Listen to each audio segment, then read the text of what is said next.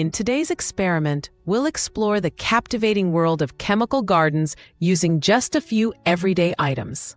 First, gather materials: a clear container, water, food coloring, and 6 different salts, like table salt, Epsom salt, or even sugar. Begin by filling the container with water and mix in food coloring of your choice for an eye-catching visual. Next, take the various salts and add them slowly to specific spots in the container. Watch as crystals begin to grow and transform into vibrant, colorful shapes.